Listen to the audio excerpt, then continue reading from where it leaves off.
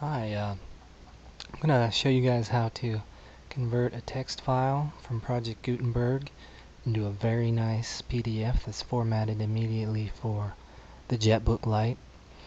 And what you're going to want to do after opening the file in OpenOffice is select all and then pick a font that you like, such as Georgia 14 point, which I personally find to be great on the JetBook Lite screen. And then what we're going to want to do is we can justify the text from here.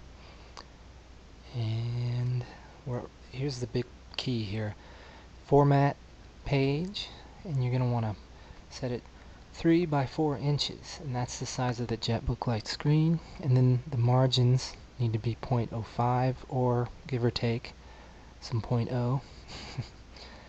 And here you see the book is reformatted, and that's pretty much identical to the size of the JetBook Lite screen, what you see there. And I like to take the information at the beginning of a Gutenberg book and make it small so it occupies one page.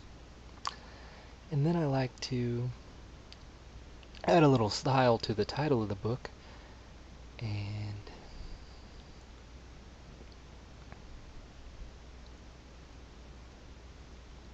go ahead and format it.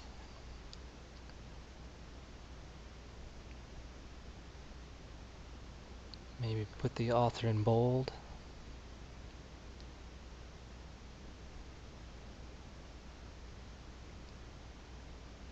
And it looks pretty good. I don't like the look of this justification though. It's too spotty. So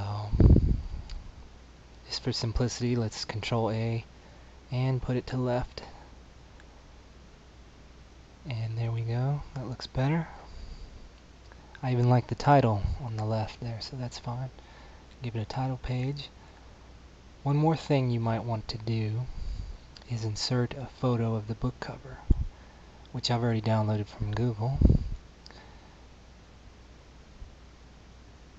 And there you go, the time machine. Looks great.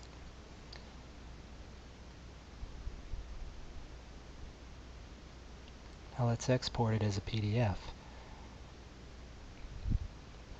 These settings are generic. They work for me. I'm not sure if they're default or not. I think I changed something, but I'm not sure. And there, we're exporting. See, it's pretty quick. And it's done.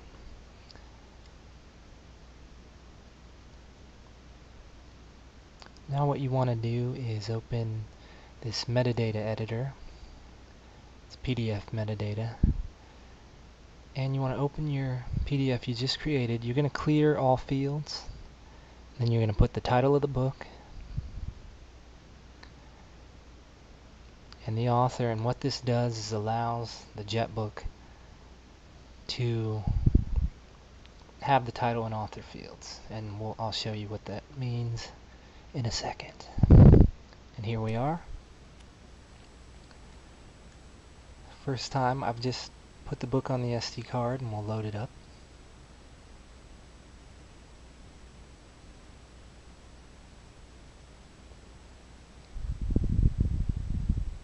And there's H.G. Wells.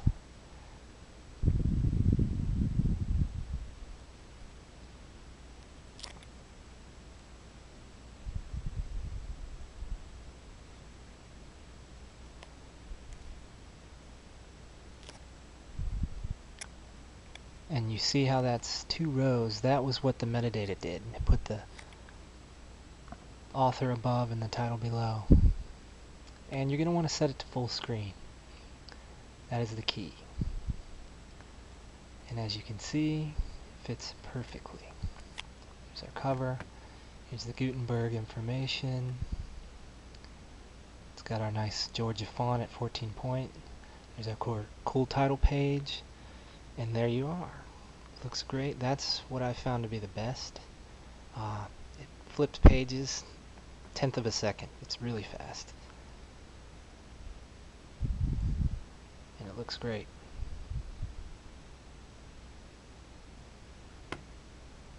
Alright, thanks.